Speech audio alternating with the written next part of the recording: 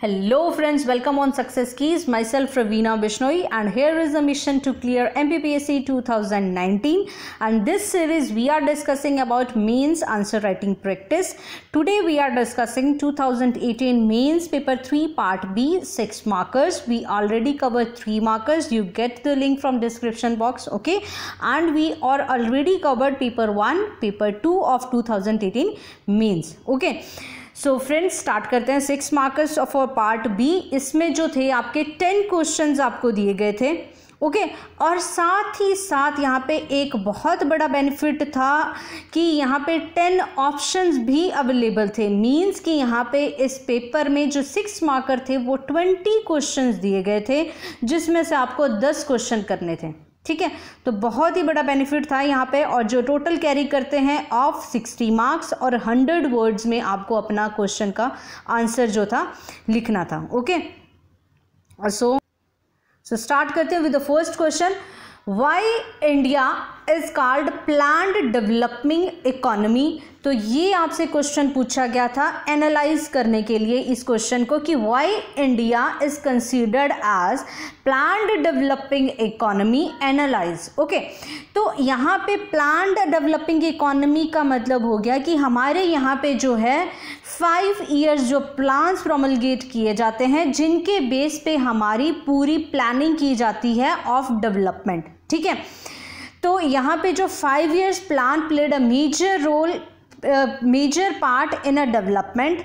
ठीक है, each plan focuses on a different set of indicators of growth. हर एक plan में different sets of indicator of growth रखे जाते हैं, उनको अचीव करने की कोशिश की जाती है, जिनसे जो हमारी जो है डेवलपमेंट होती है देश में, उसमें कुछ जीडीपी के इंडिकेटर्स रखे जाते हैं, कुछ इंफ्रास्ट्रक्चर के इंडिकेटर्स रखे जाते हैं कि हम इतना इंफ्रास्ट्रक्चर में ग्रोथ करेंगे, इतने इंडस्ट्रीज में ग्रोथ करेंगे, इतना हम ग्रोथ करेंगे एग्रीकल्चर में इस साल में, मतलब इन 5 ईयर प्लान्स के अंदर. तो ये जो सेट ऑफ टारगेट रखे जाते हैं, जिनके बेस पे ही हमारे जो डिफरेंट प्रोजेक्ट्स लॉन्च किए जाते हैं, जो डिफरेंट स्कीम्स चलाई जाती हैं, उन टारगेट्स को अचीव करने के लिए जो हमें डेवलपमेंट की तरफ मूव करवाती है. ओके, जैसे कि जो फर्स्ट 5 ईयर प्लान था वो हेरोल्ड डोमर मॉडल पे एग्रीकल्चर को फोकस में रख के किया गया.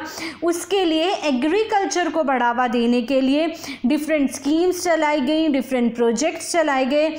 और उसके बाद में जो सेकेंड 5 ईयर प्लान था उसमें इंडस्ट्रीज़ को, जो हैवी इंडस्ट्रीज़ तो उनको फोकस में रखा गया, और उसके लिए बहुत सारी जो इंडस्ट्रीज़ का सेटअप किया गया, डैम्स के सेटलमेंट किए गए. ठीक है, और इसके साथ साथ ही जो ग्रीन रेवोल्यूशन जो थी 1960s के अंदर आई, फिर वाइट रेवोल्यूशन आई, ये भी हमारा प्लानिंग का ही जो 5 ईयर प्लानिंग है, उन्हीं में से ही जो प्रोग्राम्स डेवलप किए गए थे, उन्हीं के बेस से, जिनसे हमारी एग्रीकल्चर प्रोडक्शन काफ़ी बढ़ी और हमारी डेयरी प्रोडक्शन काफ़ी बढ़ी, जिसके साथ कोऑपरेटिव्स भी इसके अंदर काफ़ी आके जुड़ गए. तो दीज, और जैसे कि इकोनॉमिक रिफॉर्म्स हुए 8th प्लान के अंदर, जो 7th प्लान था हमारा 1990 तक, उसके बाद में 2 साल तक प्लान नहीं बने थे, और 1991 के जो रिफॉर्म्स थे वो बहुत बड़ा पार्ट प्ले करते हैं. एलपीजी रिफॉर्म्स जो हुए थे, और जिनसे हमारी इकोनॉमी को बहुत ज़्यादा बूस्ट मिला था, इकोनॉमी डेवलप हुई थी, जीडीपी बढ़ी थी. तो इसीलिए इंडिया को एज अ प्लान्ड डेवलपिंग, मतलब प्लानिंग की प्रोसेस से, अब यहाँ पे आप कुछ जो मेजर प्लान्स है वो लिख के आ सकते थे, या फिर ऐसे मॉडल जो बुलेट पॉइंट्स हैं वो लिख के आ सकते थे, जिनसे कि हमने डेवलपमेंट करी with the help of 5 year plans and with the different projects. Okay, next move करते हैं. Distinguish between a green revolution and golden revolution. तो इनके बीच में आपको डिस्टिंग्विश करना था. ग्रीन रेवोल्यूशन आई थी 1960s के अंदर, ठीक है, MS स्वामीनाथन जी द्वारा. ठीक है, और जो वर्ल्ड में चलाया था नॉर्मन बोरलॉग ने, और यहाँ पे इंडिया में जो ग्रीन रेवोल्यूशन थी MS स्वामीनाथन जी द्वारा लेके आई थी. इसमें क्या था, एग्रीकल्चर को कन्वर्ट करना था into an industrial system. Okay, agriculture में प्रोडक्शन इतनी ज़्यादा करनी थी कि जिससे हम उसका एक्सपोर्ट भी कर पाएँ, और उससे हमारी इंडस्ट्रीज़ को भी रॉ मटेरियल मिल सके. हमें वास्ट एक्सपेंस पे जो एग्रीकल्चर प्रोडक्शन करनी थी, प्लांटेशन क्रॉपिंग करनी थी. Due to the adoption of, हमने यहाँ पे क्या किया, मॉडर्न मेथड को अडॉप्ट किया, नई टेक्नोलॉजी को अडॉप्ट किया, हाई हिल्डिंग वैरायटी सीड्स को अडॉप्ट किया, डिफरेंट ट्रैक्टर जो टेक्नोलॉजी थी उसको हमने अपनाया। साथ ही अच्छी जो इरिगेशन फैसिलिटीज़ थी, फर्टिलाइजर्स का यूज़ था, जिनसे कि हमारी एग्रीकल्चर प्रोडक्शन बूस्ट हो गई। ठीक है, नेक्स्ट आती है गोल्डन रेवोल्यूशन। गोल्डन रेवोल्यूशन जो आई थी 1990s के अंदर आई थी। 1991 से इसका टाइम पीरियड बोला जाता है 2003 तक। ओके, इसके बाद में सरकार अभी भी इसको कैरी ऑन कर रही है हॉर्टिकल्चर में काफ़ी सारा, that is honey and horticulture की प्रोडक्शन के लिए थी। ये जो थी for green revolution is for wheat, this is for wheat and rice के लिए ये चलाई गई थी। मेजरली जो वीट एंड राइस के लिए थी, नॉर्दर्न इंडिया में इसका फोकस था।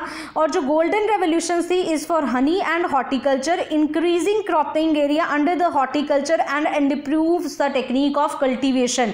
यहाँ पे जो हॉर्टिकल्चर के प्रोडक्ट हैं, जैसे जो वेजिटेबल्स एंड फ्रूट्स हैं, इनको अलग अलग डिफरेंट टेक्निक से इनको कल्टीवेशन करने के लिए यहाँ पे बात की गई थी। मल्चिंग मेथड का यूज़ करना, मतलब काफ़ी सारे डिफरेंट टेक्निक्स का यूज़ करने की यहाँ पे बात हुई थी। ठीक है, और इसको बोलते हैं कि निरपक तुतेज, जिन्हें इसके फादर बोले जाते हैं। ठीक है, और जो सेकंड, हम जो इंडिया है सेकंड लार्जेस्ट प्रोड्यूसर है ऑफ हॉर्टिकल्चर का, फ्रूट्स एंड वेजिटेबल का, after China. Okay, next move करते हैं थर्ड क्वेश्चन पे। Measures taken by the government for reforming the financial sector, recommendation of Narasimhan committee. अब यहाँ पे जो नरसिम्हन कमेटी ने अपनी जो रिकमेंडेशन दी थी, नरसिम्हन कमेटी ने रिकमेंडेशन दी थी अपने 1991 के अंदर। ठीक है, तो यहाँ पे इनकी रिकमेंडेशन को मानते हुए सरकार ने क्या क्या रिफॉर्म्स लेके आई थी फाइनेंशियल सेक्टर में, आपसे क्वेश्चन ये पूछा गया। तो क्वेश्चन यहाँ पे दो हो सकते थे कि यहाँ पे रिकमेंडेशन भी आपको, अगर आपको रिकमेंडेशन पता होंगी तो आपको मेजर्स का पता होगा। ठीक है, तो रिकमेंडेशन क्या होगी थी कि वहाँ पे उस टाइम पे लिक्विडिटी रेशोज़ को कम करने की बात कही गई थी। उन्होंने ये बोला था कि अबॉलिशन कर दें हम डायरेक्ट क्रेडिट प्रोग्राम्स को, मतलब रीडिफाइन कर दें प्रायोरिटी सेक्टर लैंडिंग को। और यहाँ पे कुछ ये भी बात कही थी कि आप अबॉलिशन करें ब्रांच लाइसेंसिंग को, कि ब्रांच की लाइसेंस की जाएंगी। फॉरेन बैंकिंग की बात कही थी इन्होंने। रिकंस्ट्रक्शन कहा था कि बैंकिंग सिस्टम के अंदर रिकंस्ट्रक्शन की जाए, इसके अंदर रूरल बैंक्स भी आए। ठीक है, ये सब कुछ इनकी इंटीग्रेशन हो साथ के अंदर। अकाउंटिंग सिस्टम ऑफ बैंक्स को भी, मतलब वहाँ पर ट्रांसपेरेंसी काफ़ी लाए जाए, इसकी बात की थी। और इन्होंने जो ये कहा था कि डुअल रोल होता है कि फाइनेंस मिनिस्ट्री भी कंट्रोल करती है और RBI भी कंट्रोल करती है, तो इस डुअल कंट्रोल को ख़त्म करने की उन्होंने बात की थी। ठीक है, तो ये और फाइनेंशियल इंस्टीट्यूशंस को लाने की इन्होंने बात की थी। तो ये सब कुछ इनकी रिकमेंडेशन थी। वो एक अलग क्वेश्चन हो सकता था, यहाँ पे ये क्वेश्चन भी आ सकता है कि MS स्वामीनाथन ने फाइनेंशियल सेक्टर में क्या अपनी रिकमेंडेशन दी, तो ये भी आपका क्वेश्चन हो सकता है नेक्स्ट एग्जाम के लिए। बट यहाँ पे हम आपको रिफॉर्म्स बताते हैं कि कौन से मेजर्स लिए गए गवर्नमेंट के द्वारा। तो सबसे पहले गवर्नमेंट ने मेजर लिया कि डिक्रीज कर दिया उन्होंने अपना CRR, जो कैश रिजर्व रेशियो होती है, और जो SLR होती है, जिससे क्या होगी, जो इनसे क्या होगी, लिक्विडिटी आएगी मार्केट के अंदर। ठीक है, जो बैंकों के पास पैसा ज़्यादा होगा और वो लोन पे ज़्यादा प्रोवाइड करेंगी। ठीक है, तो ये होती CRR SLR। जो आपको मालूम होगा इकोनॉमिक्स में SLR स्टैट्यूटरी लिक्विडिटी और कैश रिजर्व रेशो क्या होती हैं, जो बैंकों के पास कुछ अपना पैसा रखना होता और कुछ पैसा उन्हें RBI के पास रखना होता और बाकी पैसा वो प्रायोरिटी सेक्टर लैंडिंग में या अदर लैंडिंग में लैंड करते हैं। तो यहाँ पे इसको डिक्रीज करने की बात की थी। पहले बहुत ज़्यादा था, मतलब 31% ऑफ SLR था, बाद में उसको घटा के 25% कुछ किया गया था। और CRR पहले 15% है, उसको घटा के कुछ 10% किया गया। ठीक है, अभी देखते हैं आप इससे भी कम पे है। ठीक है, permissions to public sector banks to sell their shares. यहाँ पे पब्लिक सेक्टर बैंक, जो PSU थे, पब्लिक सेक्टर बैंक्स थे, जो हमारे कमर्शियल बैंक्स थे, SBI वगैरह, उनको ये परमिशन दे दी गई थी कि वो अपने शेयर्स को बेच सकते हैं। पहले उनको परमिशन नहीं थी, अगर भाई उनको कोई घाटा हो रहा है तो वो उनको शेयर्स को बेच सकते हैं, पैसा लेके आ सकते हैं बाहर से। और साथ ही साथ यहाँ पे एंट्री कर दी गई थी प्राइवेट बैंक्स की। पहले प्राइवेट बैंक नहीं थी, एंट्री हो गई थी प्राइवेट बैंक्स की। यहाँ पे लिबरलाइज ब्रांच एक्सपेंशन, अब वो जो बैंक हैं अपने ब्रांच की एक्सपेंशन कर सकते हैं और नई ब्रांचेस खोल सकते हैं। पहले ये RBI की परमिशन लेने के बाद खोल सकते थे, बट यहाँ पे क्वालिटी नॉर्म्स तो उनके पूरे होने चाहिए तो ही वो खोल सकते हैं। नेक्स्ट, इसके बाद में कैपिटल एडिक्वेसी नॉर्म्स लेके आई थी सरकार, CRR AR लेके आए थे, कैपिटल एडिक्वेसी नॉर्म्स यहाँ पे। ठीक है, उन्होंने बोला था कि नॉट लेस देन 8% होना चाहिए, और ये बेसल BIS नॉर्म्स के साथ इन्होंने इसको कंबाइन किया था। उसके बाद में यहाँ पे इन्होंने इसके बाद में जैसे मैंने आपको बताया यहाँ पे प्राइवेट सेक्टर बैंक्स की एंट्री हो गई थी, इसके साथ यहाँ पे फॉरेन बैंक्स की भी एंट्री हो गई थी। तो यहाँ पे कुछ 34 डोमेस्टिक बैंक, 42 फॉरेन बैंक्स यहाँ पे पुट ऑन हुए थे। नेक्स्ट क्वेश्चन मूव करते हैं friends. Emerging trends in agriculture as a result of liberalisation. जो लिबरलाइजेशन LPG रिफॉर्म्स हुए थे 1991 में, यहाँ पे ये पूछा है कि एग्रीकल्चर के अंदर क्या उसका फ़र्क पड़ा था, क्या इमर्जिंग ट्रेंड्स हुए थे लिबरलाइजेशन की वजह से। तो सबसे बड़ी बात है कि raising the production of food grains, क्योंकि हमारे यहाँ पे ग्रीन रेवोल्यूशन आ गई थी, तो उसके बाद में भी LPG रिफॉर्म्स भी हो गए। तो अब हमने क्या अपना माल बाहर भेजना शुरू कर दिया, इजीली बाहर चला जाता था। तो हमारी यहाँ पे एग्रीकल्चर की प्रोडक्शन, फूड ग्रेन्स की प्रोडक्शन बहुत ज़्यादा बढ़ गई थी। ठीक है। Increasing the trend in horticulture output, horticulture output के अंदर भी काफ़ी ज़्यादा इंक्रीज हुआ था यहाँ पे, जैसे मैंने आपको बताया कि गोल्डन रेवोल्यूशन थी।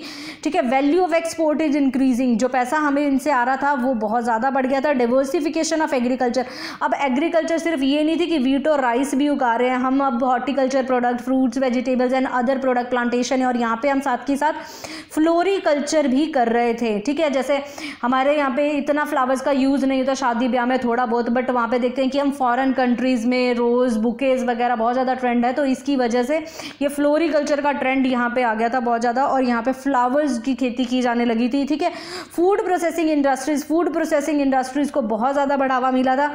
न्यू बायोलॉजिकल टेक्निक्स यहाँ पे यूज़ होना, नई टेक्निक्स आ गई थी यहाँ पे, बायोलॉजिकल टेक्निक्स यहाँ पे, जिसमें मतलब कि सॉइल की सेफ्टी को या उसको मतलब जो इफेक्ट ना हो, तो ऐसी कुछ टेक्निक्स आ गई, biological techniques others. And institutionalisation of agriculture credit, पहले जो मनी लेंडर से पैसा उठा के लेके आते थे, अब जो बहुत सारे बैंक आ गए, प्राइवेट बैंक आ गए, RRBs आ गए, नाबार्ड आ गया, तो अब इंस्टीट्यूशनल क्रेडिट, उनको सस्ता लोन मिलने लग गया था, वो मनी लेंडर के डेब्ट ट्रैप से निकलना शुरू हो गए। तो ये थे इमर्जिंग ट्रेंड्स इन एग्रीकल्चर, और इस अगर उनको अच्छा लोन मिलेगा तो वो प्रोडक्टिविटी अच्छी कर सकते हैं, एनहांस कर सकते हैं, नई टेक्निक्स का यूज़ कर सकते हैं, अपनी लाइवलीहुड को बढ़ा सकते हैं। नेक्स्ट मूव कर सकते हैं द ऑब्जेक्टिव ऑफ PM ग्राम सड़क योजना। प्रधानमंत्री ग्राम सड़क योजना के ऑब्जेक्टिव्स क्या हैं? तो ये एक सेंट्रली स्पॉन्सर्ड स्कीम्स है, 2000 के अंदर PM अटल बिहारी वाजपेयी द्वारा ये लाई गई थी। ठीक है। 25 दिसंबर 2000 के अंदर। अब इसके ऑब्जेक्टिव क्या थे? ऑब्जेक्टिव थे all weather road connectivity to unconnected villages, unconnected जो विलेजेस हैं उनको ऑल वेदर रोड प्रोवाइड करना है। ठीक है। तो यहाँ पे था कि 500% अगर प्लेन्स में हैं तो population 500 population in a planes, तो वहाँ पे उनकी कनेक्टिविटी बढ़ानी है। अगर 250 पीपल्स हैं इन हिली एरियाज, तो वहाँ पे उन विलेजेस को कनेक्ट करना है। अगर थाउजेंड्स पीपल हैं विलेज के अंदर, तो उससे डायरेक्ट वो कनेक्ट हो जाएंगे सिटी के साथ। और इम्प्रूवमेंट ऑफ अ रीसेंट, और इसमें ये भी था कि इम्प्रूव भी करेंगे, जो पहली बन गई हैं रोड्स उनको भी यहाँ पे इम्प्रूव किया जाएगा। ठीक है। बट उसमें जो खर्चा है 20% जो हमारा जो उसके अंदर पैसा दिया जाता है उससे ज़्यादा नहीं होना चाहिए कि हम सारा पैसा इम्प्रूवमेंट में ही लगा रहे हैं। ठीक है। 20% तक पैसा लगा सकते हैं। अब इसके बाद में अभी जो रिसेंट इनिशिएटिव में उसकी ऑनलाइन मैनेजमेंट और मॉनिटरिंग भी की जाती है इनकी अकाउंटिंग सिस्टम्स की। ठीक है। अब जैसे गवर्नमेंट का 2017 का टारगेट था कि 90% हम कनेक्टिविटी दे देंगे, रूरल कनेक्टिविटी, जिसमें से 82% तो इन्होंने अचीव कर लिया है टिल 2017। अभी कुछ 47,000 ही गांव रह गए हैं जहां पे ये कनेक्टिविटी होना बाकी है, जो सरकार बोल रही है कि मार्च 2019 के एंड तक ये सब कुछ हो जाएगा। ठीक है। Next is Jawaharlal Nehru urban renewal mission. ठीक है। जिसे JNUREM भी बोलते हैं। तो ये क्या है? तो यहाँ पे इसके बारे में पूछा गया था कि इसके ऊपर एक नोट लिखना था आपको। तो ये आपको लिखना था कि लॉन्च हुई 3 दिसंबर 2005 के अंदर, और इसके बाद में इस स्कीम को सब्ज्यूम या ख़त्म करके नई स्कीम लाई गई अमृत मिशन। ठीक है। अटल mission for रिजनोवेशन of urban areas. तो इसके वो जो लाई गई थी, तो इसके बाद में ये सब्ज्यूम कर दी गई। ये सिटी मॉडर्नाइजेशन स्कीम थी। सिटी को मॉडर्नाइज कैसे किया जाए, इसके ऊपर स्कीम थी। Phase improvement of civic amenities, यहाँ पे डिफरेंट डिफरेंट फेजेस में सिविक एमेनिटीज़ जो मतलब ज़रूरत की चीज़ें होती हैं, पानी, सैनिटेशन, ये सब कुछ चीज़ें सिटी में या जो सिटी के अंदर जो गरीब जब जहाँ पे जो हमारी जो अर्बन जो डिवेलपर्स होते हैं, अलग जो झुग्गी झोंपड़ियाँ जो होती हैं, या फिर वहाँ पे जो गरीब तबके के जहाँ पे लोग जिन बस्तियों में रहते हैं, तो उनमें ये सिविक एमेनिटीज़ प्रोवाइड करने की बात की थी। Upgrading the social and economic infrastructure of cities, कुछ सोशल मतलब एजुकेशन, हेल्थ या स्कूल कॉलेजेस वगैरह वहाँ पे खुलाना। Basic services to urban poor को बेसिक सर्विसेज प्रोवाइड करना था इसका मेन मकसद। Urban sector reform to strengthen the municipal government, और इसमें अर्बन सेक्टर रिफॉर्म्स भी किए गए जिनमें म्यूनिसिपल गवर्नेंस को स्ट्रेंथन करने की भी बात हुई। तो ये था Jawaharlal Nehru urban renewable mission, जो 2014 में इसको सब्ज्यूम कर दिया गया विद अमृत मिशन। ठीक है, याद रहेगा। नेक्स्ट मूव करते हैं, role of RRB in providing the institutional credit to agriculture. अब आरआरबी का क्या रोल है? इंस्टीट्यूशनल क्रेडिट जो मतलब पैसा का सस्ते लोन देती है आरआरबी एग्रीकल्चर को, तो क्या रोल है? आरआरबी एक्ट आया था 1976 के अंदर, उसके बाद में ये इन्होंने डेवलप किया था agriculture, trade, commerce, industries and rural areas, जो भी ट्रेड हो रहा है, कॉमर्स इंडस्ट्रीज़ हैं, एग्रीकल्चर हैं, उनको ये सस्ता लोन प्रोवाइड करते हैं, क्रेडिट देते हैं small marginal farmer and agriculture labourers को या टेनेंट्स को भी। लॉन्ग टर्म या शॉर्ट टर्म क्रेडिट ये प्रोवाइड करते हैं। लॉन्ग टर्म क्रेडिट भी, जैसे कि ये आरआरबी एक्ट आया था उसके बाद में काफ़ी सारे आरआरबी खुल गए थे, 25 आरआरबी नियर अबाउट एक साल के अंदर खुल गए थे। ये जो long term and short term credit मतलब कुछ टाइम के लिए, थोड़े टाइम के लिए, मतलब जिसमें बोलते हैं कि less than 15 months, and long term के अंदर वो प्रोवाइड करते हैं लोन्स, जिनमें कि शॉर्ट टर्म का जो क्रेडिट देते हैं वो इसलिए देते हैं कि वो अपने कुछ सीड्स या फर्टिलाइजर्स का जो फार्मर हैं परचेज कर दें। ठीक है, लेस देन 15 मंथ्स, और ये थोड़े लंबे होते हैं, काफ़ी सालों तक चलते हैं, जिसमें कि वो जो एग्रीकल्चर 5 साल से ज़्यादा का टाइम पीरियड होता है इसमें अगर जो फार्मर है उसको नया लैंड खरीदना है या कोई इम्प्रूवमेंट करनी है उनको वेल्स की, या रिक्लेमेशन करनी है, या हॉर्टिकल्चर का कुछ नया मतलब बागवानी वगैरह के लिए बाग वगैरह लगाने हैं, तो उसके लिए जो लोन लेता है वो लॉन्ग टर्म लोन में आता है।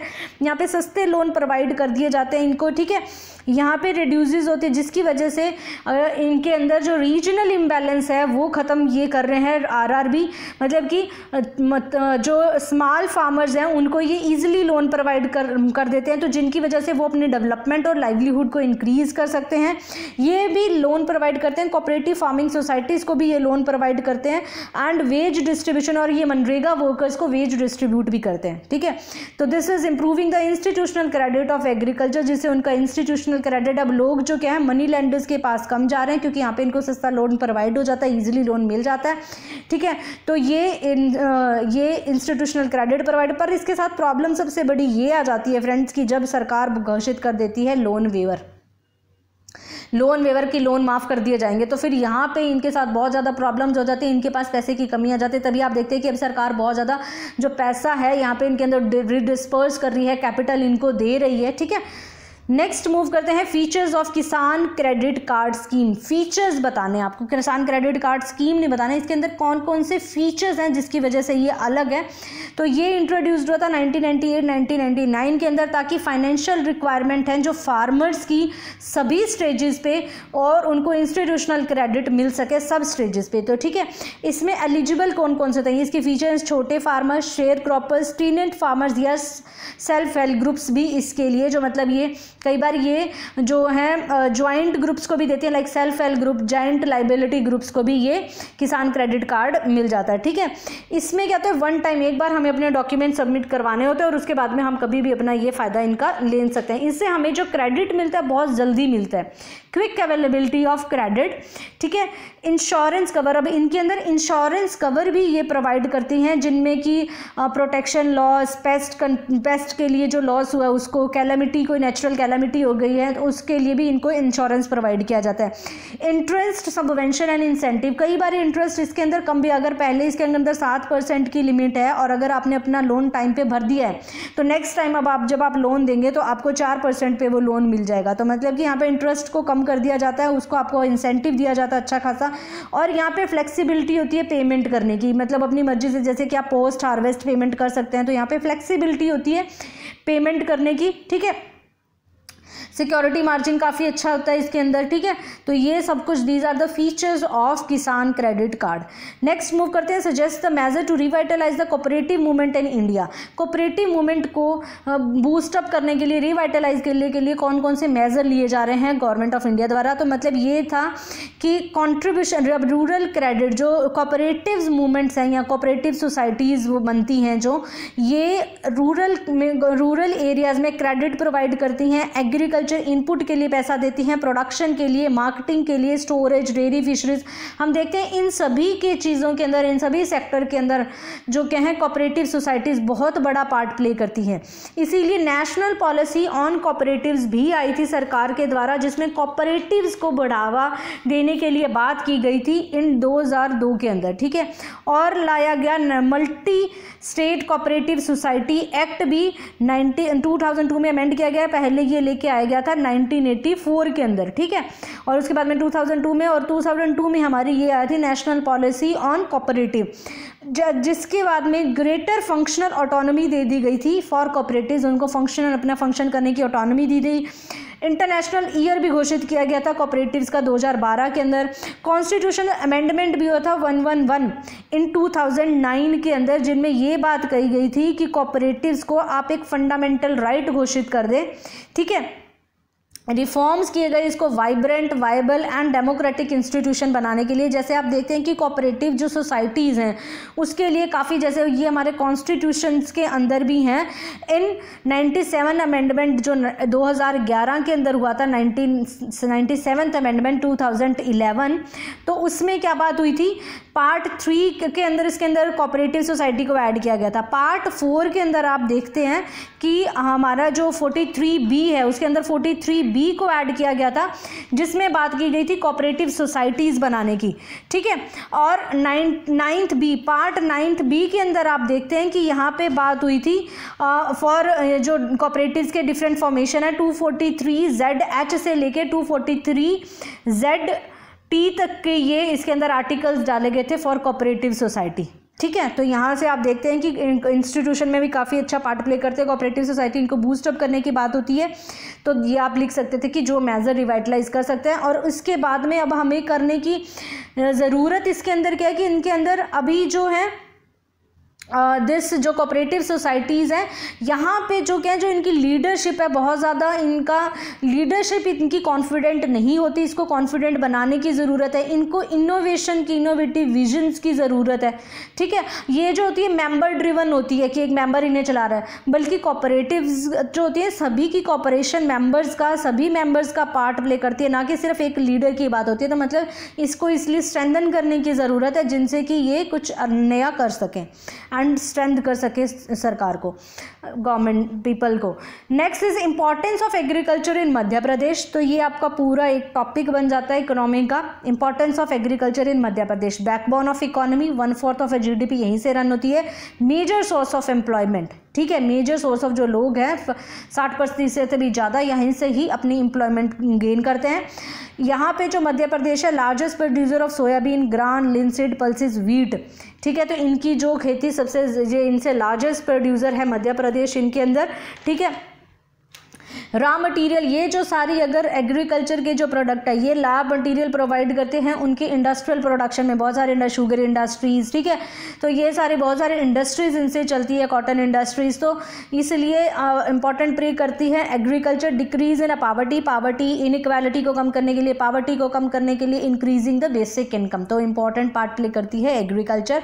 नेक्स्ट मूव करते हैं economic reform in the light of social justice and welfare. Economic reforms बताने हैं आपको कि जो सोशल जस्टिस और वेलफेयर पे जो हमारे इकोनॉमिक रिफॉर्म्स हुए थे, LPG रिफॉर्म्स जो हुए थे, उन्होंने सोशल जस्टिस और वेलफेयर पे क्या इफेक्ट डाला। तो जब प्राइवेटाइजेशन आ गई तो जिनकी वजह से क्या हो गया कि ग्रोथ हो गई मोनोपोली पावर की, मतलब कि इंडस्ट्रियल हब उनकी मोनोपोली बन गई। जो छोटे मझोले उद्योग हैं उनकी कोई पावर नहीं रह गई, उनकी पूरी मोनोपोली, उन्होंने मार्केट कवर कर ली। ग्लोबलाइजेशन से क्या होगा, डिवास्टेटेड लोकल प्रोड्यूसर, जो हमारे लोकल पे जो कंपनियां थी उनको बहुत ज़्यादा नुकसान हुआ ग्लोबलाइजेशन के कारण। बाहर फॉरेन कंट्रीज उनके प्रोडक्ट सस्ते पड़ रहे थे, अच्छी क्वालिटी थी, तो लोगों ने उन्हें अपनाया बजाय कि जो हमारे लोकल प्रोड्यूसर्स के प्रोडक्ट्स को। Mounting the worker unrest, worker के अंदर अनरेस्ट हो गया क्योंकि अब इतनी ज़्यादा वास्ट प्रोडक्टिविटी होगी, वर्कर्स ज़्यादा चाहिए होंगे, तो उनकी वेजेस क्या कर दी गई, कम कर दी गई। ठीक है। Public employees verse of, public employees में सबसे ज़्यादा यहाँ पे, क्योंकि अब पीएसयू के अलावा दूसरी जो कंपनीज थी वो सब कुछ भी यहाँ पे ज़्यादा आ रही थी, तो यहाँ पे इनके अंदर बजट कट्स कर दिए गए हैं। ठीक है। इनकी प्राइवेटाइजेशन मासिव, इनकी परचेजिंग पावर में भी काफ़ी कमी आई। अफेक्टेड द स्मॉल बिजनेसेस, छोटे छोटे बिजनेस जो थे, जो जिनमें छोटी कैपिटल चाहिए होती है, उनको बहुत ज़्यादा यहाँ पे इफेक्ट हुआ। Gap between a rich and poor widened, बल्कि घटने की बजाय ये गैप बहुत ज़्यादा बढ़ गया। जो आम जो जनता थी वो उनकी जो यहाँ पे जो उनके पास जो ना उनकी जो पावर्स थी बहुत कम हो गई, जो छोटे या गरीब या पावर्टी और ज़्यादा बढ़ गई। रीजनल डिस्पैरिटी हुई। Growth of service sector but not agriculture, इसकी वजह से हम देखते हैं कि सर्विस सेक्टर में ज़्यादा ग्रोथ हुई बजाय कि एग्रीकल्चर एंड इंडस्ट्री की। अगर एग्रीकल्चर एंड इंडस्ट्रीज में अगर बढ़ावा होता तो शायद एम्प्लॉयमेंट जनरेशन काफ़ी अच्छी होती, बट यहाँ पे सर्विस सेक्टर में ज़्यादा इसके ऊपर इफेक्ट पड़ा, ना कि बजाय कि इसका एग्रीकल्चर एंड इंडस्ट्रीज़ पे। तो ये सब कुछ आप लिख के आ सकते थे कि ये फ़ायदे के साथ साथ आम जनता के लिए नुकसान का कारण भी बनी। ठीक है। नेक्स्ट इज़ एनएलएम, जीडीपी तो बढ़ी हमारी, ग्रोथ भी हमने की, बट इससे ये नहीं था कि जो ग्रोथ थी सभी के लिए बराबर थी, ये इनइक्वालिटी इससे ज़्यादा और ज़्यादा वाइडन हो गई। एनालाइज द पूरा फॉर डेवलपमेंट इन इंडिया, यहाँ पे जो पूरा मॉडल लिखा गया है उसको एनालाइज करना है for development model of India. पूरा है क्या, providing urban amenities in rural areas, the providing urban amenities in rural area, ये जो सजेस्ट किया गया था मॉडल इज बाय हमारे प्रेसिडेंट APJ अब्दुल कलाम जी द्वारा। इनका ये माइंड वर्क था। इन्होंने जो अपनी एक बुक लिखी थी दैट इज टारगेट 3 बिलियन जो इन्होंने अपनी बुक लिखी थी, उनके अंदर इन्होंने इस मॉडल की बात की गई थी। ठीक है। और इन्होंने ये बोला था कि this is the holistic and accelerated development of a compact area around the potential growth centre in gram panchayat through PPP, public private से ये मॉडल बनाए जाएंगे, by providing the livelihood opportunities and urban amenities to improve quality of life in rural areas के अंदर।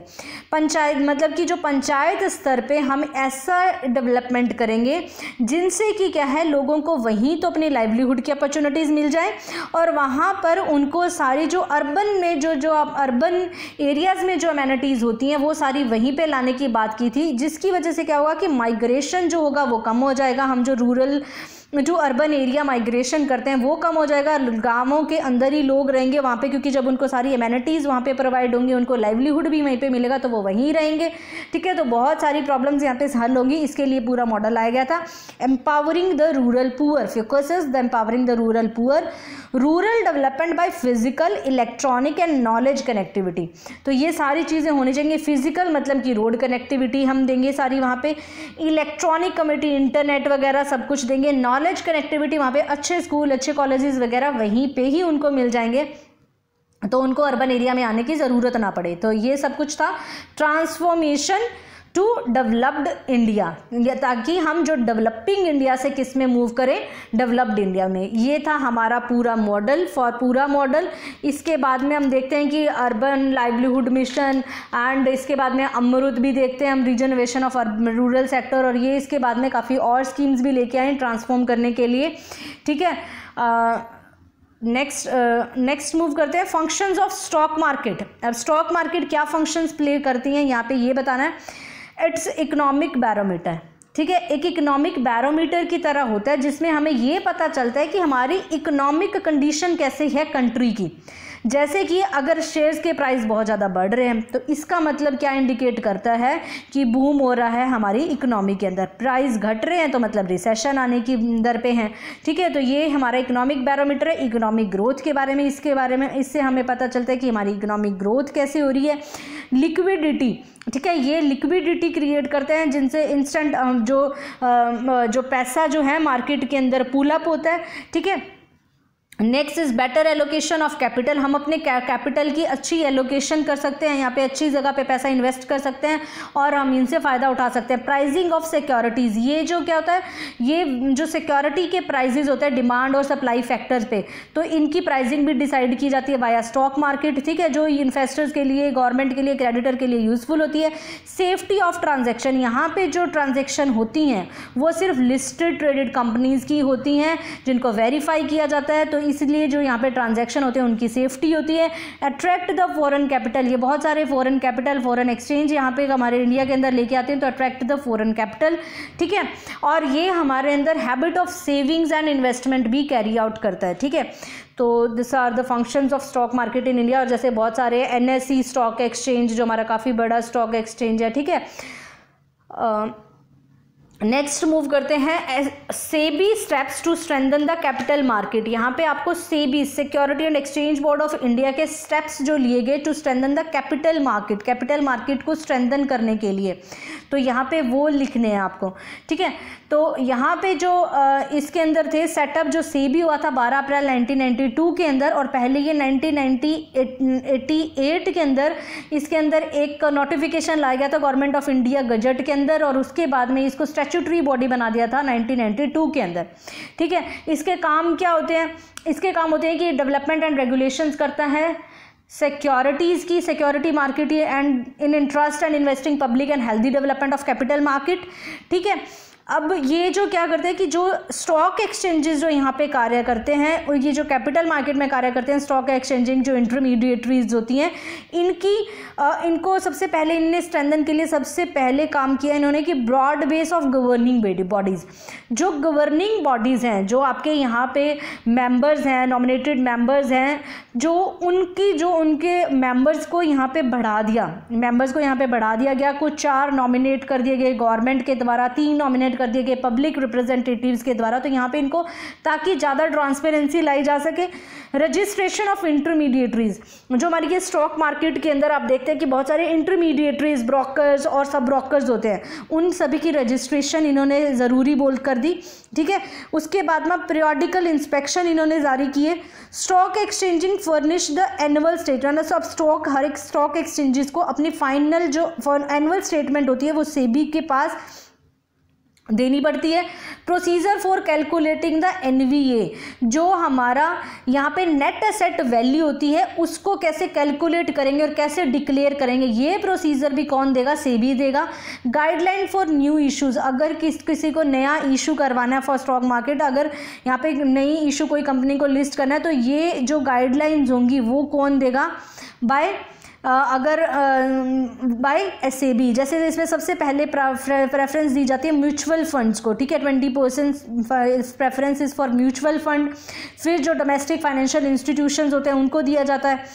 बदला system को band कर दिया गया 1993 के अंदर, और प्रमोट किया गया डीमैट ट्रेडिंग, जो डीमैटीरियलाइजेटिंग ट्रेडिंग होती है, जो हमारी ऑनलाइन होती है, उसको इन्होंने बढ़ावा दिया कि ये होना चाहिए, जिसकी वजह से क्या होगा कि जो ट्रांसपेरेंसी आएगी और जो हमारे फेक शेयर्स होंगे वो यहाँ पे एलिमिनेट होंगे। तो ये सारे आप स्टेप्स लिख के आ सकते हैं to strengthen the capital market, steps taken by SEBI.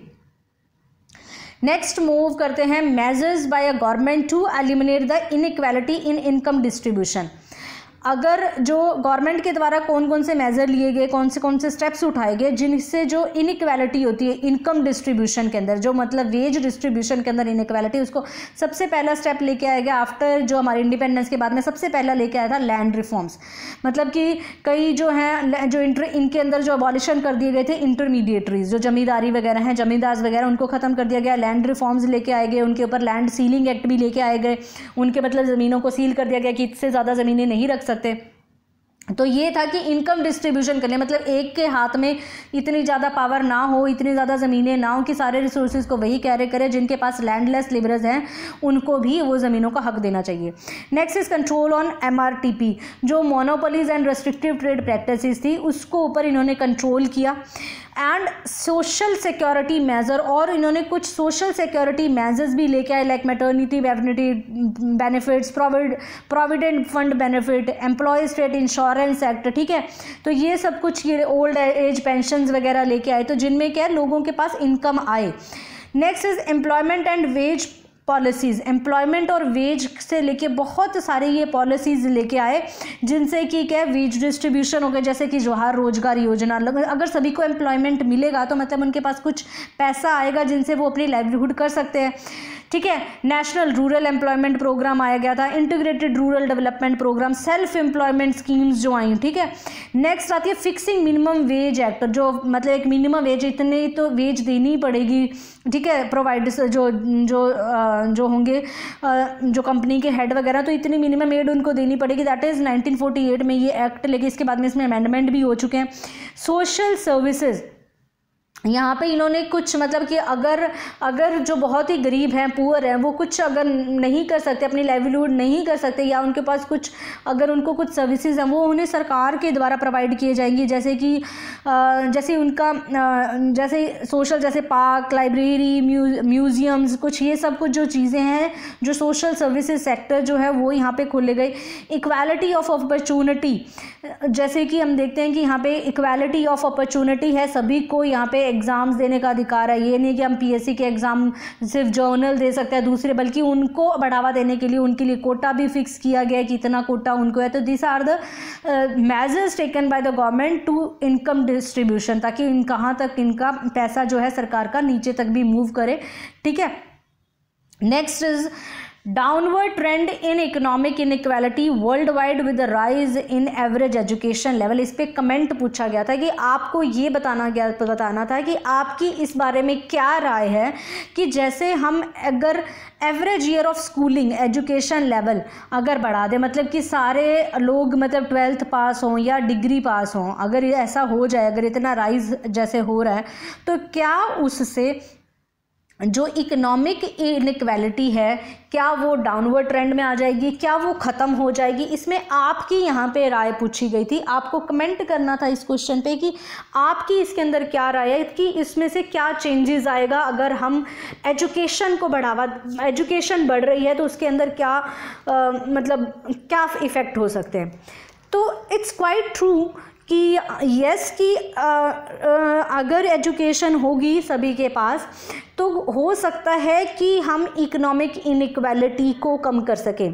But major cause अगर अब हम देखते हैं कि एजुकेटेड पीपल तो हैं but unemployment is there, educated होने पर भी हम अच्छी इनकम नहीं जनरेट कर पा रहे, हमें एम्प्लॉयमेंट के ऑप्शंस हमारे पास बहुत ही कम है, ठीक है। और अगर कोई ऑप्शन है भी, अगर हम कार्य करते हैं तो वो ऑप्शन हमारे पास क्या है, that is unorganised sector. Organised sector में अगर हम इंडिया के अंदर देखें तो सिर्फ 15% तक ही लोग ऑर्गेनाइज्ड सेक्टर में काम कर रहे हैं। 80% जो जनता है वो अनऑर्गेनाइज्ड सेक्टर में कार्य कर रही है, जहाँ पे उनकी कोई भी सेफ्टी मेजर्स नहीं होता, कोई उनके वर्किंग आवर्स फिक्स नहीं होते, कोई उन्हें बेनिफिट्स प्रोवाइड नहीं होते, ठीक है। उनको जो इनकम होती है वो उनकी कैपेबिलिटी से, कैपेसिटी से बहुत कम पे दी जाती है। यहाँ पे हम देखते हैं कि इंजीनियर्स या मतलब और भी अच्छे ऑफिशियल जो अच्छी डिग्री करके निकले हैं उनको बहुत कम इनकम पे वो कार्य कर रहे हैं, उस सेक्टर में ही कार्य नहीं कर रहे हैं जिन पे उनकी फील्ड होती है। तो ये काफ़ी रीज़न है ये जिससे कि हम ऐसे नहीं कि इकोनॉमिक इनइक्वालिटी को बिल्कुल ही ख़त्म कर देंगे। और उसके साथ साथ क्वेश्चन ये भी उठता है कि वो जो हमें एजुकेशन प्रोवाइड हुई है, जो एजुकेशन मिला है, अगर मीन ईयर ऑफ स्कूलिंग बढ़े भी है, एवरेज एजुकेशन लेवल बढ़ा भी है, वो हम देखते हैं कि अब एलिमेंट्री एजुकेशन जब से आया है, सरकारी स्कूल, फ्री में education, mid day meal scheme, इससे क्या है education mean average year of schooling तो हमारी बढ़ी है, बट उसके साथ साथ ये भी देखना ज़रूरी होगा कि क्या वो उनको क्वालिटी एजुकेशन मिल रही है वहाँ पे। क्या उनको इफ़ेक्टिव टीचर्स ही पढ़ा रहे हैं? अब हम देखते हैं कि गवर्नमेंट स्कूल का हाल किसी से भी किसी की आंखों के सामने ऐसा नहीं कि जिसको पता ना हो। हमें पता है कि कौन से टीचर्स वहाँ पे होते हैं, कैसे उनको पढ़ा रहे होते हैं, कैसा उनका स्टैंडर्ड होता है, कैसी इनकी क्वालिटी होती है। तो वहाँ पे अगर उनको एजुकेशन मिल भी गई है, अगर वो 12th पास कर भी लिए हैं, तो क्या वो उतने क्वालिफाइड है जितने कि जो प्राइवेट स्कूल में टीचर्स होते हैं या प्राइवेट स्कूल के बच्चे होते हैं? तो ये भी एक सवालिया निशान है इस चीज़ पे कि एजुकेशन होने पे, तो क्या वो अगर गवर्नमेंट स्कूल से निकल गए, ये मैं बात सभी की नहीं कर रही हूँ फ्रेंड्स, मैं मोस्ट ऑफ द पीपल्स की बात कर रही हूँ। कई लोग गवर्नमेंट स्कूल में पढ़ के भी IAS IPS बने हैं, but is the most of the case in education level of India, जिसके अंदर हम देखते हैं कि यहाँ पे जो क्वालिटी ऑफ एजुकेशन उतनी उनको नहीं मिल पाती, ठीक है, वहाँ पे उनको टीचर्स इफेक्टिव नहीं मिल पाते।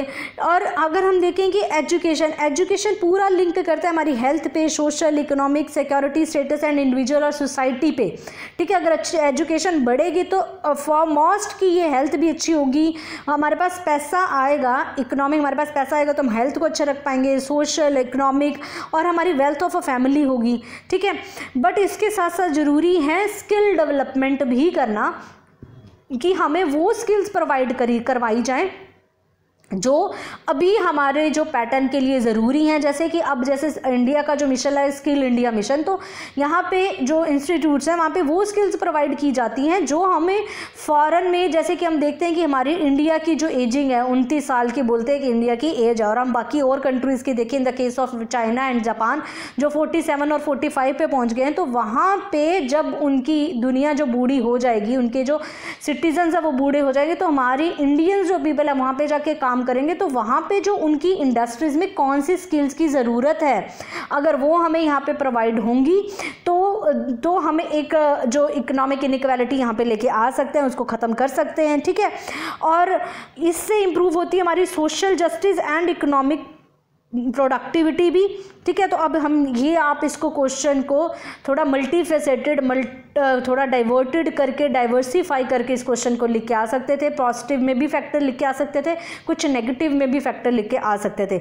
बट ये है कि अगर एजुकेशन लेवल बढ़ेगा और तो पॉवर्टी भी कम होगी, ठीक है, डेवलपमेंट भी होगी, इकोनॉमिक इनइक्वालिटी भी घटेगी, ठीक है, जो क्राइम रेट है वो भी कम होगा। तो these all are the factors. Next is ये, क्योंकि मैंने इसलिए नहीं अपना वे डाला, इसमें आपको अपना वे डाला, मैंने आपको सारे मल्टीफेसेटेड फैक्ट्स बता दिए। अब आपको ये लिखना है कि कैसे आप इसको लिख सकते हैं। Technological factors for low productivity in agriculture in India. यहाँ पे कुछ टेक्नोलॉजिकल क्या हमारे पास लूप होल्स हैं जिनकी वजह से हमारे एग्रीकल्चर में प्रोडक्टिविटी कम होती है, यहाँ पे ये पूछा गया। सबसे पहले बात है कि हमारे पास टेक्निक ऑफ प्रोडक्शन जो है वो हमारे पास पुअर है। अभी तक भी लोग पुराने ढर्रे की जो एग्रीकल्चर टेक्निक्स है वो उगा रहे हैं। अभी तक भी हम देखें कई जगह पे स्लैश एंड बर्न एग्रीकल्चर ही हो रही है, ठीक है। तो this is the major crux. And lack of fertiliser and quality seeds, हमारे पास फर्टिलाइजर्स की भी कमी है, क्वालिटी ऑफ सीड्स भी हमारे पास कम है, ये this is a technological factor. इनएडिक्वेट irrigation facilities, अभी तक भी हम देखते हैं कि मानसून पे डिपेंडेंट एग्रीकल्चर होती है हमारी। Irrigation facilities, canals, drip irrigation, ठीक है, ये सब कुछ बहुत कम है हमारे पास। बायोसाइड्स नीड्स, अभी जो बायोसाइड्स बोलते हैं कि जिनसे हम अब हमने फर्टिलाइजर्स वगैरह यूज़ करके सॉइल की हेल्थ को तो ख़त्म कर दिया, सैलिनाइजेशन हो गई, अल्केनाइजेशन हो गई है, बट अब हमें ज़रूरत क्या है कि हम रूरल एंड अर्बन कंपोस्ट का यूज़ करें। इन चीज़ों की भी अब हमें ज़रूरत है ताकि हम सॉइल हेल्थ को बढ़ा सकें, उसकी फर्टिलिटी को दोबारा से रिगेन करा सकें। डिक्लाइन इन फर्टिलिटी में कमी आ रही है। ट्रेडिशनल फार्मिंग यूज़ करते हैं, soil erosion is a major problem. सो ये सब कुछ, और जो हम बोल सकते हैं कि टेक्निक के अंदर जैसे हम बोल सकते हैं कि ट्रैक्टर, हार्वेस्टर, और जब हम देखते हैं कि अगर हम अमेरिका वगैरह में कहीं देखें तो वहाँ पे लैंड होल्डिंग साइज़ वो तो हमारे यहाँ पे बहुत कम है, और वहाँ पे लैंड होल्डिंग साइज़ ज़्यादा होता है, जिनकी वजह से हम देखते हैं कि जो फर्टिलाइज़र है एरोप्लेन के द्वारा नीचे स्प्रे कर दिए जाते हैं। तो ये सब कुछ, ये जो टेक्निक्स की यहाँ पे जो कमी है, और हम देखते हैं कि कुछ जो कंट्रीज़ हैं बहुत अच्छा जो कर रही हैं फार्मिंग के अंदर, तो हमें वहाँ से उनकी टेक्निक्स को लेने का दिस इज़ द चांस। जैसे कि इजराइल हम देखते हैं काफ़ी आगे है, तो this are the technological loop holes. Next is the objective of a land reforms in India. Objectives, land reform जो इंडिया के अंदर हुए थे उनका मेन ऑब्जेक्टिव क्या था? तो लैंड रिफॉर्म जैसे जिसमें लैंड सीलिंग एक्ट लिया गया था, जो लैंड डिस्ट्रीब्यूशन हुआ था, ठीक है, और वो जो लैंड रिफॉर्म के इंटरमीडिएटरीज को ख़त्म करना, उनका मेन ऑब्जेक्टिव क्या था? Abolition of intermediate, tenancy reform करना, सोशल वेलफेयर के लिए कार्य करना, रेजिंग द प्रोडक्शन ताकि प्रोडक्शन को बढ़ाया जा सके, रैशनल यूज़ ऑफ रिसोर्सेज जो है लैंड रिसोर्सेज है उनको रैशनली यूज़ किया जा सके, and raising the standard of living. Main तो था स्टैंडर्ड ऑफ लिविंग को बढ़ाना, पावर्टी को कम करना, इनइक्वालिटी को कम करना, प्लान डेवलपमेंट करना, ठीक है। और ये सब कुछ आप इसमें लिख सकते फ्रेंड्स। ये जो हमारा जो ये पार्ट भी है फ्रेंड, इसमें बहुत सारी कनेक्टिविटी होती है, एक चीज़ दूसरी चीज़ के ऊपर इफेक्ट डालती है। एग्रीकल्चर बढ़ रहा है तो इंडस्ट्री बढ़ रही है, इंडस्ट्री बढ़ रही है तो इकोनॉमिक बढ़ रही है, इकोनॉमी बढ़ रही है जीडीपी बढ़ रहा है। तो ये सभी इसके अंदर फैक्टर पार्ट प्ले कर रहे हैं। इकोनॉमी बढ़ रही है, पॉवर्टी कम हो रही है, तो ये कुछ मतलब इसमें सारी चीज़ें आप इनको इंक्लूड करके आ सकते हैं, अपने पॉइंट्स इसमें डाल सकते हैं। बस आपको पॉइंट डालने की टेक्निक आनी चाहिए कि कैसे आपको वो पॉइंट्स अपने पुट ऑन करने हैं। Y RBI changes the role from a controller to facilitator in financial sector. जैसे कि पहले आरबीआई पूरा कंट्रोल करता था फाइनेंशियल सेक्टर को, जो हमारे बैंक्स वगैरह थे, बट अब इसने रोल अपना चेंज किया फ्रॉम कंट्रोलर टू फैसिलिटेटर। तो ये क्या था, जिसमें पहले जैसे कि हम देखते हैं कि ऑटोनॉमी होती है, यहाँ पे ऑटोनॉमी दे दी जाती है फाइनेंशियल सेक्टर को इन a decision without consulting the RBI. अब जो था आरबीआई क्या कर सकता है, उन्होंने बैंकों को अपनी ऑटोनॉमी दे दी कि वो अपने डिसीजन खुद ले सकते हैं, ठीक है। मेनली कि वो अपने जो इंटरेस्ट रेट्स होते हैं, जैसे आप देखते हैं कि हर एक बैंक के इंटरेस्ट रेट अलग अलग होते हैं, पैसा जब ब्याज पे लेते हैं उनके ब्याज वो जो देते हैं या वो जो लगाते हैं वो अलग अलग होता है, ठीक है, हर एक बैंक्स का। तो ये उनको ऑटोनॉमी दे दी कि वो अपने जो इनके रिजर्व्स प्रोडक्ट है उनके हिसाब से, आप पहले जो था क्या एक ही ब्याज जो आरबीआई उन पे कंट्रोल था, अब वही वो अपने मर्जी से लगा सकते हैं, ठीक है। Interest is set by the government by their own reserve base. Establishment of private bank को भी यहाँ पे ऐड ऑन किया गया। Freedom to set up the new branches. अब वो बैंकों को पूछने की ज़रूरत नहीं है आरबीआई से कि हम अपनी नई ब्रांच, बस उनको अपने सेट ऑफ स्टैंडर्ड्स उनके कंप्लीट होने चाहिए, वो अपनी नई ब्रांच खोल सकते हैं। Generate the resources from abroad and India. वो अपने रिसोर्सेज को, अपने शेयर्स भी बेच सकते हैं और या फिर बाहर वाले जो बैंक्स हैं उनसे लोन ले सकते हैं, या फिर अपने इंडिया के अंदर ही वो बॉन्ड वगैरह इशू करके अपने जो रिसोर्सेज हैं वो मीट कर सकते हैं। तो ऐसे जो रोल जो प्ले किया आरबीआई ने, उनको फैसिलिटेट करने का किया, ना कि उनको कंट्रोल किया, ठीक है। तो ये जिनसे क्या होगी, हमारी इकोनॉमिक डेवलपमेंट होगी और जो फाइनेंशियल इंक्लूजन होगा। Next is features of a national rural livelihood mission. जो नेशनल रूरल लाइवलीहुड मिशन है उसके यहाँ पे आपसे फीचर्स पूछे गए हैं कि नेशनल रूरल लाइवलीहुड मिशंस के क्या फीचर है, ठीक है। तो ये जो नेशनल रूरल लाइवलीहुड है इसमें क्या था, यूनिवर्सल सोशल मोबिलाइजेशन इसका मेन फीचर था, जिसमें कि मतलब कि यहाँ पे सेल्फ हेल्प ग्रुप बनाए गए थे और हर घर से एक मेंबर, और मेनली जो वुमेन्स थी इनको यहाँ पे इंक्लूड किया गया, ठीक है। सेल्फ हेल्प ग्रुप में प्रमोशन ऑफ इंस्टीट्यूशन ऑफ प्रूअर, जिसमें सेल्फ हेल्प ग्रुप बनाए गए। स्किल डेवलपमेंट दी गई, इनको स्किल्स दी गई एनएसडीसी द्वारा, ठीक है। एनएसडीसी इनको यहाँ पे school national skill development corporation जो है यहाँ पे इनको स्किल दी गई। उस स्किल देने के लिए यहाँ पे कुछ rural self employment training institution खोले गए, ठीक है, जहाँ पे इनको ट्रेनिंग दी जाए। कैपिटल सब्सिडी, यहाँ पे अगर इनको अपना कोई नया अगर अपना कोई रोज़गार खोलना है तो उनके लिए यहाँ पे उनको कुछ पैसा दिया गया। यूनिवर्सल फाइनेंशियल इंक्लूजन, सभी तक बैंकों की पहुँच बढ़ाने के लिए यूनिवर्सल फाइनेंशियल इंक्लूजन किया गया, बैंक्स खोले गए। इंटरेस्ट सब्सिडी, यहाँ से जो इनको इंटरेस्ट मिलेगा वो भी यहाँ पे इनको कम दिया गया इंटरेस्ट। पार्टनरशिप, इन्होंने एनजीओ के साथ, सिविल सोसाइटी के साथ या पंचायती राज के साथ यहाँ पे इन्होंने पार्टनरशिप की ताकि ये रूरल लाइवलीहुड मिशन जो है सक्सेसफुल हो जाए, ठीक है। तो ये सब कुछ these are the features of national rural livelihood mission, ठीक है, जिसमें से क्या किया जाता है कि पावर्टी को कम करने का मेन इसका एम है, that is national rural livelihood mission का, टू रिड्यूस द पावर्टी, ठीक है, enabling the poor house hold, ताकि जो poor house hold access the gainful self employment, ताकि रूरल पावर्टी कम हो और उनको क्या मिले, self employment, self skilled veg employment और सस्टेनेबल लाइवलीहुड, ठीक है। तो this is all about the questions of 6 marker. Next we move to the 15 markers. Stay tuned with me. Thank you, have a nice day, comment for your वर्दी feedback. Thank you, have a nice day. जय हिंद, जय Bharat, bye bye, take care, thank you.